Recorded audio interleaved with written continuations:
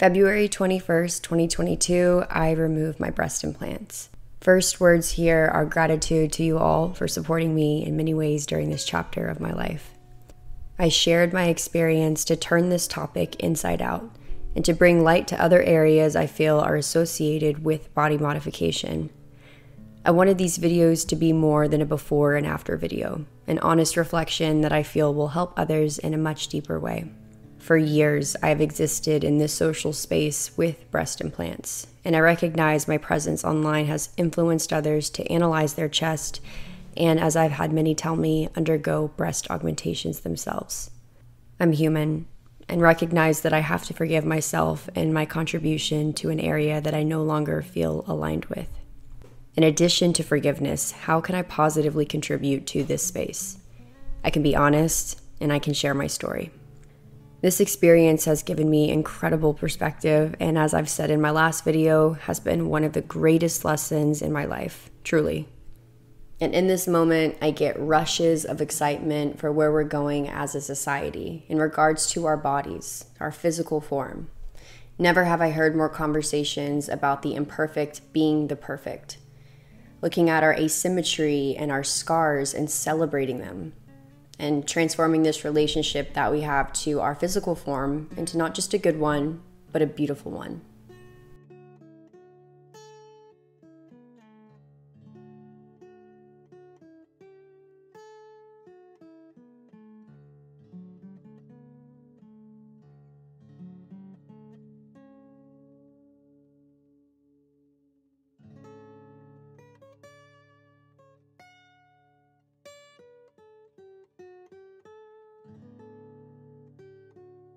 It's a lot to cover, so the hair's going up. Groovy. And as a continuation of the first video, I'm just going to expand a bit on all of the points that I mentioned. So we're going to be talking about before ever having implants, during the explantation process, post-op, self-love, mental health, and other influences. A reminder that what I express here is reflective of me, my experiences, thoughts, and heart. Elements of this video might not be in alignment with your personal viewpoint, and that is okay. I encourage and welcome you to share your own if you feel comfortable, and also welcome nuance. If you have plastic surgery, if you don't, if you're considering it, I welcome every single one of you and appreciate you being here. So when I shared video 1, I realized how many people had no idea what an explant was. Maybe that's a good thing. So I just wanted to begin this video by defining what a breast implant explant is. And my personal definition is just the removal of breast implants from the body. So you get them in, and then you decide you want them out. Now, something else to define in the beginning would be breast implant illness. And in my own words, again, this is where you feel like your state of being is impaired, you feel ill, sick, and you attribute this to your breast implants. So these two are extremely important to define in the beginning because most of the time people are experiencing BII or symptoms they can't put their finger on, not feeling their best, and then decide to explant. Or you hear about people experiencing BII, you're worried about having these symptoms in the future, and you decide, I don't want to deal with that if it's a possibility, and then get the explant too. While that might be the case for the majority of people who explant, there's tons of other elements too that can contribute to someone wanting to explant in the first place. And what I want to do is expand this conversation surrounding explantation beyond BII. Yes, I had a plethora of symptoms when I had breast implants. Yes, I'm having so much relief by having them removed. And I can sit here and share a long list of symptoms that I had while having breast implants in my body, and then how I felt having them removed.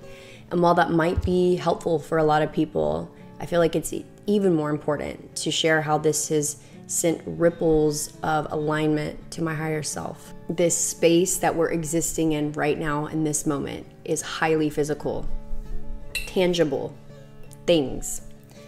And I've encouraged myself to reach into the spaces that are not so tangible, to seek answers, guidance, and ultimately truth. And the more attuned I get to myself, nature, this world, what I'm comprised of, what is beyond. I not only get relief of symptoms from BII, but so much more.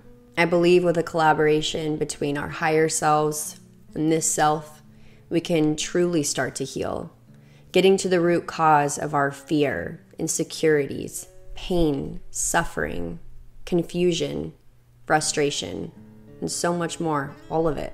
So if you're feeling like, this is such an irrelevant component to a video like this, just show me the before and after, Sophia. This doesn't have to be this deep.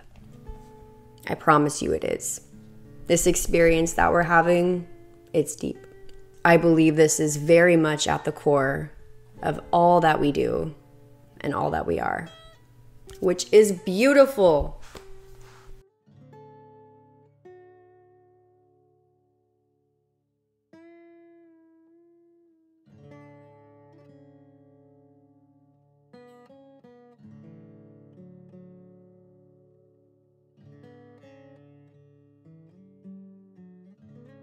So as a young girl, I was made aware of my chest size. I was very lean. So elementary to middle school, junior high, high school, I had so much insecurity, not just about having a smaller chest size or being more lean than my friends, but everything. My hair on my arms, my hair on my lip, my hair on my back, my long fingers, my long toes, everything. I was extremely insecure growing up. So by the time high school hit, my insecurities were at an all-time high. And I decided if I just gained a lot of weight, that all of my worries would go away. And so I did. I developed a binge eating disorder and I ate about 10,000 calories a day. How is that possible? It's possible. I'm sure people do even more. Doing all of that, I was like, okay, you gained weight in all of the other places. What are we going to do about this? The partner that I was with at the time suggested that I would look better if I got breast implants. And I know I'm not the only one. This happens to people all of the time. It's difficult to hear the person that you care about look at you and say that you would look better or be more desired if you altered your body. So being told that, and then being told by their family, yeah, you would look better if you had breast implants, kind of kicked it up a notch for me. But what really pushed it over the edge for me was reading social media comments. I would scan through tons of comments and hyperfixate on the ones that would be about my body. People saying you would look better if you had larger breasts, or some of the extremes like I would pay for your surgery if you just got them done. I let all of those comments seep into me. At that time, I was an extremely open vessel. I would tell myself, I'm getting breast implants because I want to feel more confident, neglecting to see that there are so many other areas of being to invest time in, to explore, to gain confidence, more assurance in myself. But I didn't do any of that, and I decided just to go on ahead and get breast implants. I thought this was a good one to answer because not everybody gets breast implants just to automatically have larger breasts. Some women do it because they want more symmetry or because they've had breast cancer, and so many other reasons. I wouldn't know them all. But when I went in to get breast implants, I was about 32AA, 32A, and just wanted to have larger breasts. So these questions are relevant to me while having breast implants. And if you've watched any of the previous videos that I've done or podcasts, you'll know that I've had 2 sets of breast implants. The first ones I got, I was in my late teens. And then the second pair that I got as a revision was about when I was 23, 24. So immediately after getting my first set of breast implants, I had a few things happen. The first thing was I got what's called a double bubble. And this is where your implant sits lower than your natural fold. So think about your natural fold, the bottom of your breasts, and then think about the implant coming lower than that and creating this double bubble. So essentially you have like 2 folds, although This one down here doesn't really look like a fold, it just looks like a bubble, rippling all the way to here. So if I leaned over, grabbed anything, you would just see this suction that would happen between my skin and the implant, and I would have these little rivets, looked like little waves in my skin. More importantly though was the breathing. For both sets of surgeries, until I got my explant, this never got better. Taking a deep breath, expanding the chest, I could no longer do it in the same way, and my breathing capacity just felt decreased overall. And if you just look at the anatomy of your body and you realize where we put these implants in relation to vital organs, your heart, your lungs, but what happens is you acclimate and that becomes your new baseline. And so over time, something that was so apparent to me, something I was so aware of, became just part of the norm. And until I fully explanted, I forgot what it felt like to breathe. For both implants, they were placed under the muscle. I was also working out a lot at that time, and I realized how uncomfortable it was going to be if I used this muscle group at all. Anytime that I flex these pec muscles by doing anything like this, it would push my implants out with the muscle. So I actually just did not work out that part of my body for a long time. Jumping felt wrong, and not just because of the weight, but because of this added element of the implant actually sliding down my rib cage. And that's actually what was happening. I took a picture of my implants right after surgery 1, and then had a picture going up to surgery 2. My implant had dropped so much lower over time, and no joke, it was about this much. At about the 5-year mark, I found another doctor in California and booked a consultation. And before going in, I was so adamant about getting an explant. So he expressed his perspective, which was because I had gone from being a AA or an A to a D, my skin had been stretched out for so long that if we just took everything out in one go, I might have depressions, pockets of deflation, and dents. And because of the kind of work that I was in at the time with wearing swimsuits a lot and modeling, he was concerned that this was going to affect my work and my mental as well. So he suggested that we go in 2 stages. And the first one was removing the implants, going way smaller, allowing my skin to shrink back naturally over that, and then revisiting this when my skin was all healed and seeing if I even wanted to get an explant at all. So when he was sharing all of this with me, I was really taking this in and also still operating from a very physical mindset. I was very concerned with the way I was going to look. I was very concerned with my work and my job as a model. I was very concerned with how I would be perceived by men, and allowed this to really steer my ship. So I walked into that consultation thinking I was going to get an explant, walked out with a surgery book to get smaller implants in. So surgery number 2, I went from being a 32D to about a 32B, 32C. And just by going smaller, it corrected so many of the issues. I no longer had a double bubble, my rippling was completely gone, and I could look in the mirror for the first time and not wince. So in this surgery, he revised my fold. Like I said before, the implant had created its own little pocket under my natural fold of my breasts. So he removed the implant and then took all of this little pocket that had been created and just stitched it back up to allow my natural fold just to exist again. So surgery number 2 made me feel so much more comfortable in my body. And while looking in the mirror, I realized this was again temporary. I really wanted to get an explant. We're living in such a toxic world, from the food, the water, the air, the content that we absorb. So for me personally, to sit here and list a specific symptom and be able to, without a shadow of doubt, draw it back to just my breast implants, just breast implant illness, I couldn't do it. There's a culmination of so many things happening all at once. Like, this experience isn't a controlled one in this life. There's so many factors that funnel into why you feel the way that you do. And so I can give you a list of symptoms that I've had consistently for 10 years, but I attribute these symptoms not just to breast implant illness, but so many other factors as well.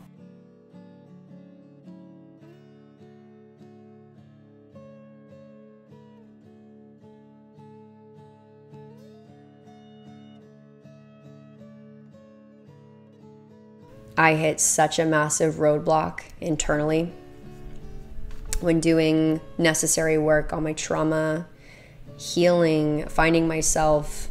There were so many things that were not in alignment with my values, my ethos. And when I was able to verbalize and point out all of those inconsistencies, this was one of them for me. They were a constant reminder of the emphasis I had been putting on the physical. My experience in this world for so long has revolved around how I look, reaching and pulling externally to make myself feel fulfilled, happy, worthy, confident here. Instead of going internally and realizing that I have a world to give, to explore, and to love. So what was the major thing that made me remove them? It was me. And when I say me, I mean the true me. And I can't speak about the true me unless I also speak about God. And whether I be a small fragment of, or an extension of, or have its entirety existing within me, my higher self, this is the source. I would love to see full-on celebrations during this time for women going back to self. A lot of times the explantation process can feel like you are losing something. It can be very traumatic in many ways. So what a better way to turn something on its head and to make it into something empowering and cleansing, not just for the body, but the soul. I could answer this question all day because I love him so much. Go team, Dr. Chopra. He's in Southern California, and the way that I met him was I actually already had my explant surgery scheduled with a whole nother doctor. And at the same time, my friend was sharing her explant process story and journey and doctor. And she kept talking about this doctor and how kind he was, how his techniques were so unique, and just his overall philosophy when it comes to this space. I was sold. I was sold. There's a beautiful red bird. Oh my goodness. There's a cardinal who lives in our backyard, and do I have the honor, sir?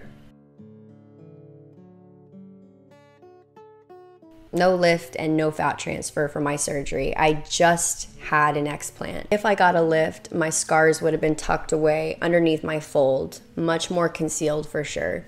If I got a fat transfer, I would have been more filled out in my breasts, and I knew this.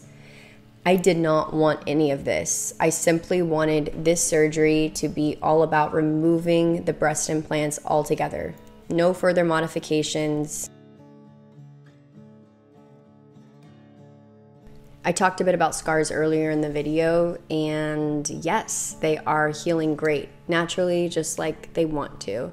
I haven't been putting any creams or gels or anything on it. I just kind of want them to breathe for a bit, and then if I do anything, it would be vitamin E oil, and also a lot of other things to lighten scars that I can talk about if you guys are interested, but for right now, I just want my scars to breathe, to exist.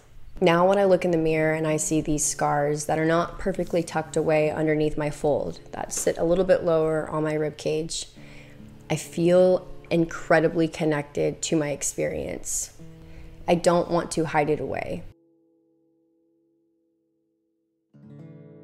The surgery was so much easier than getting implants put into my body. The recovery was also so much easier for me personally.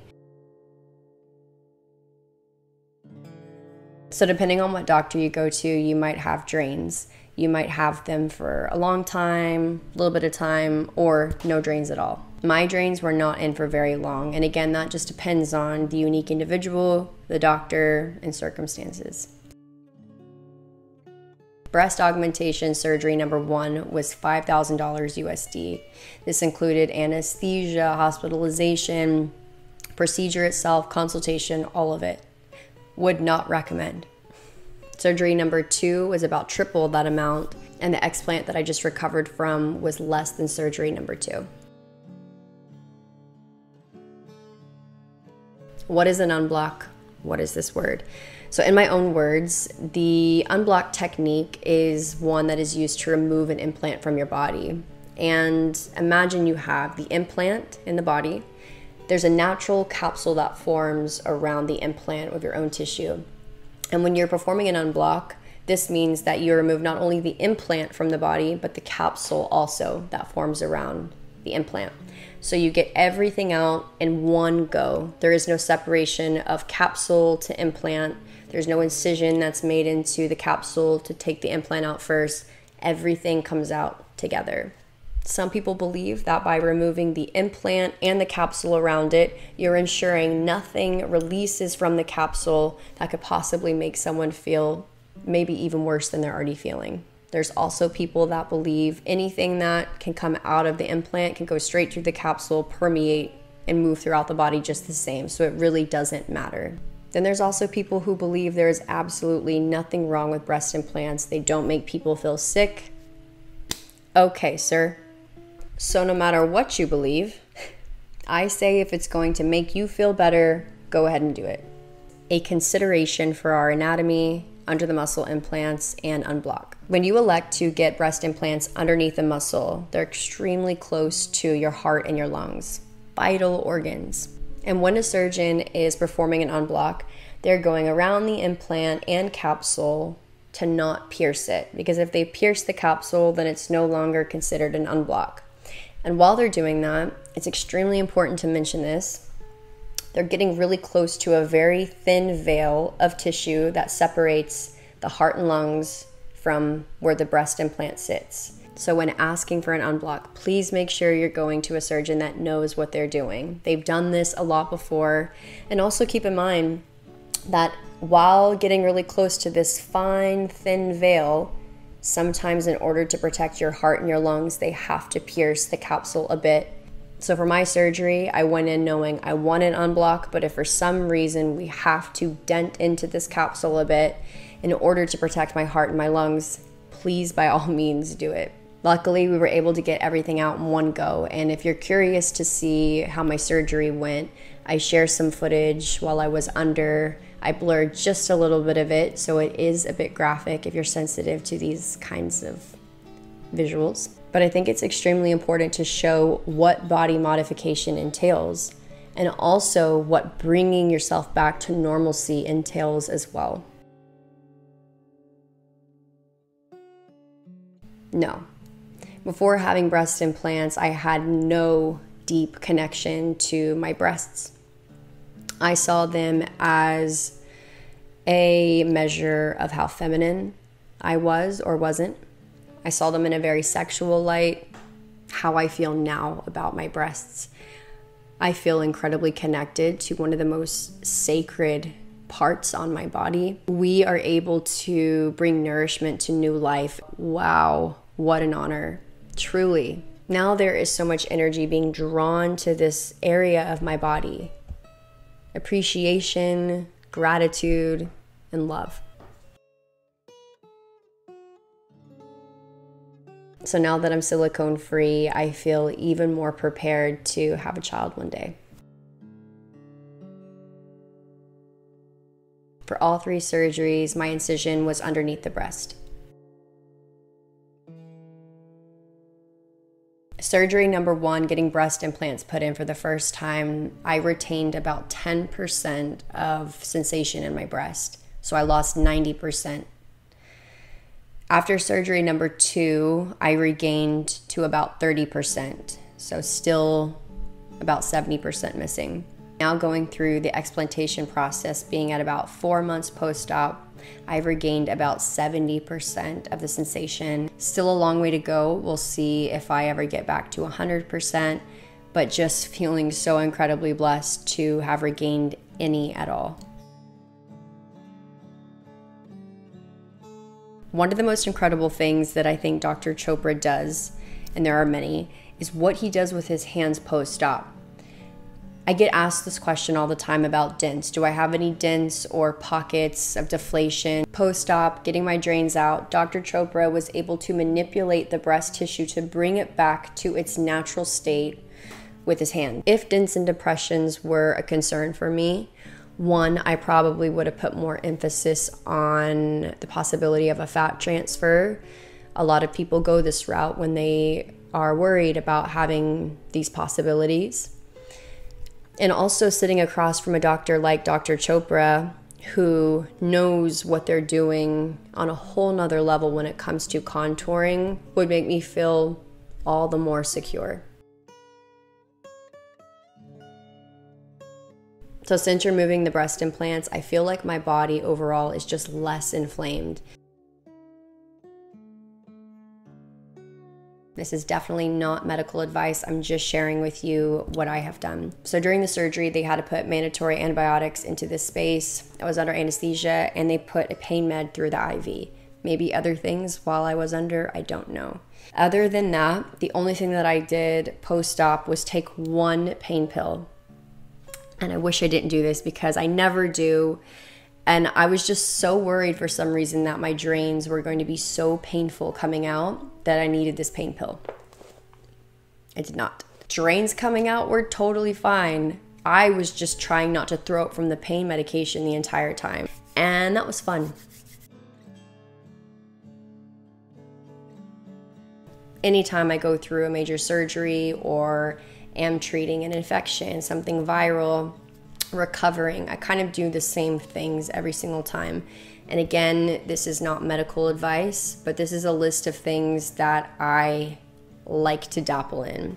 Some of these things you cannot take prior to surgery, during, after a few weeks. So you really need to know what you're doing when it comes to herbs, plant medicine, all of it. But I do love my oregano oil, apple cider vinegar, tea tree, garlic, echinacea, elderberry, curcumin, arnica, kava, CBD, valerian, sovereign silver, all my adaptogens, and more. There's an art and guidelines to taking all of these things, so please do your due diligence and look into them and don't just grab all of these things and start downing them. Not the move. I love loading up on really, really good probiotics during these times. So the highest grade coconut yogurt you can find, no sugar, organic sauerkraut, anything fermented, and also things like chlorella or charcoal to remove what I would call impurities from the body. Everything that I listed under what could be my BII symptoms have gotten a lot better. And it's only 4 months post-op. It's pretty incredible. I realized while having implants, I was existing with an undercurrent of constant irritability.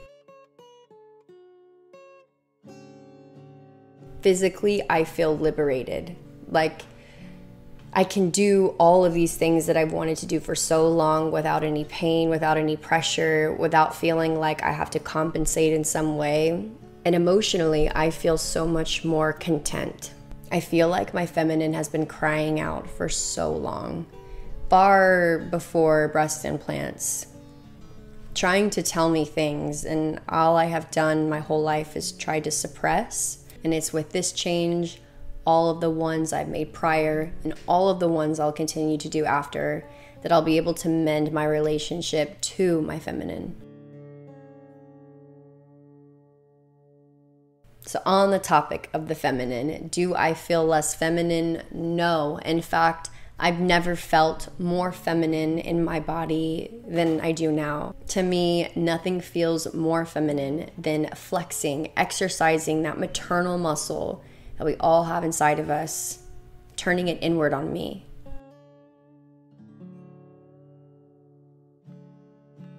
Leading up to surgery, I imagined a million different versions of my breasts. I imagined them asymmetrical in this way or this way. I imagined them with dents, rivets, depressions, every physical way I could think of. And I accepted each single one, each single version. I thought about the amount of trauma that they've had to undergo since my first surgery. I humanized them a bit, and I also thought about what a low vibration shame is and how I consciously was sending shame to this area for so long. And so no matter what my breasts look like coming out of surgery, no matter physically what, as long as we were healthy, we were okay, it didn't matter, because I wanted to accept this part of my body that has been through so much with open arms.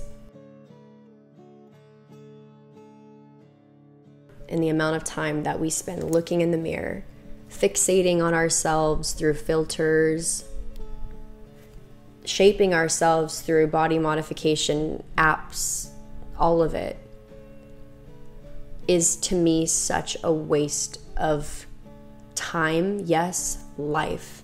The happiest times in my life, the best memories that I've ever had don't revolve around a mirror or an app or a social media outlet. They exist in this very real realm.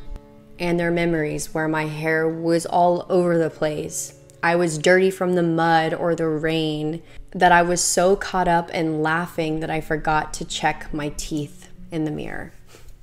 Where making somebody hysterically laugh until they cry was the best feeling. When I'm at my worst is when I'm alone, secluded, scrolling around on social media, not laughing, taking things so seriously, taking myself so seriously, analyzing myself in the mirror, and sitting there wasting time wishing I was something else. Imagine if this entire physical world turned off and everything went black.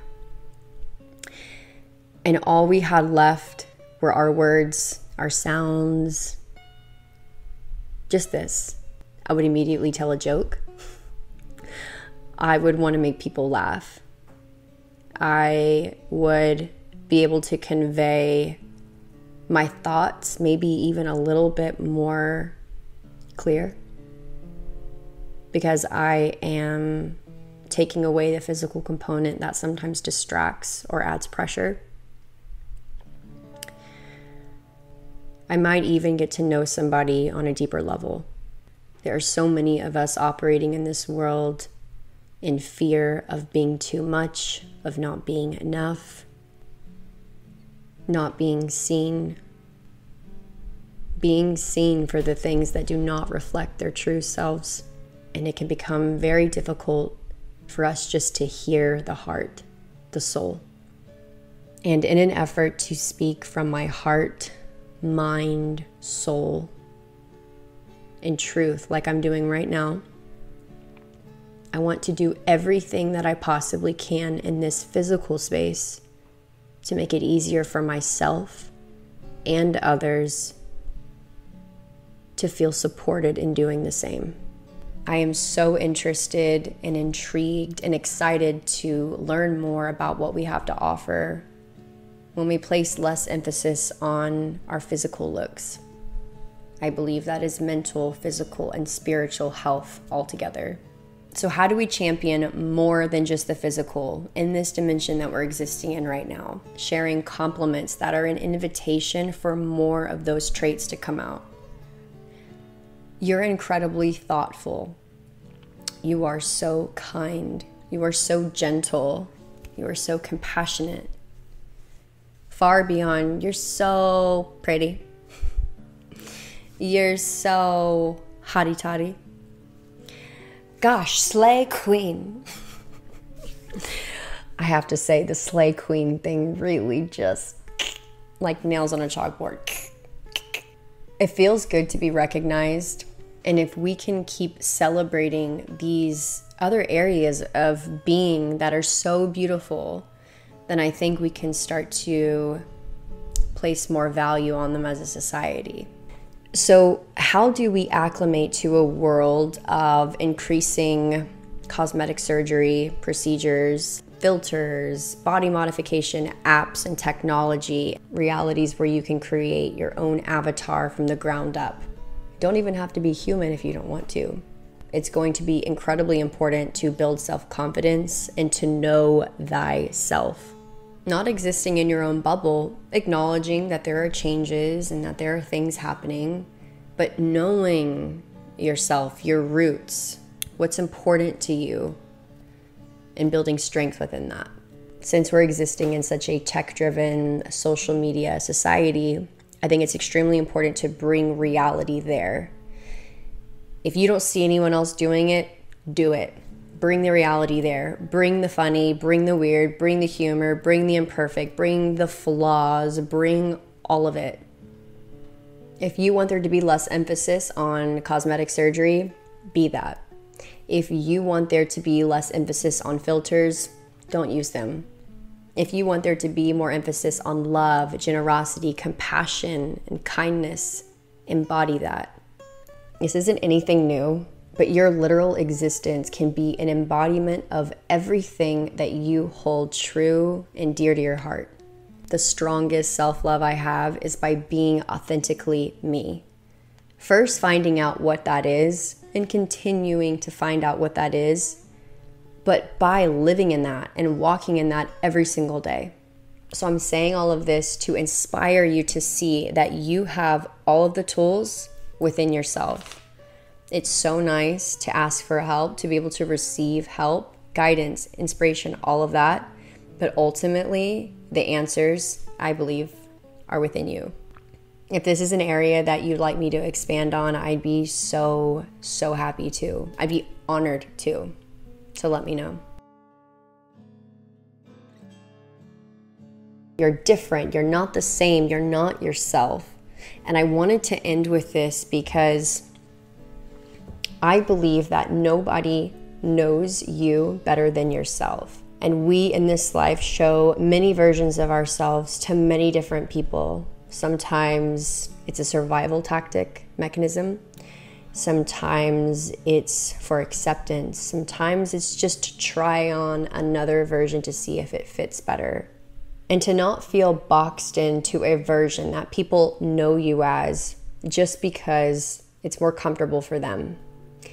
During these last 10 years of having breast implants, I was told by so many people to not get them out.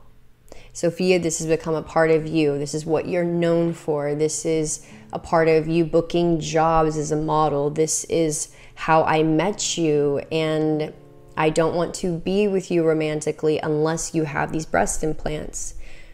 All of this can weigh you down and keep you at a version of yourself to appease other people.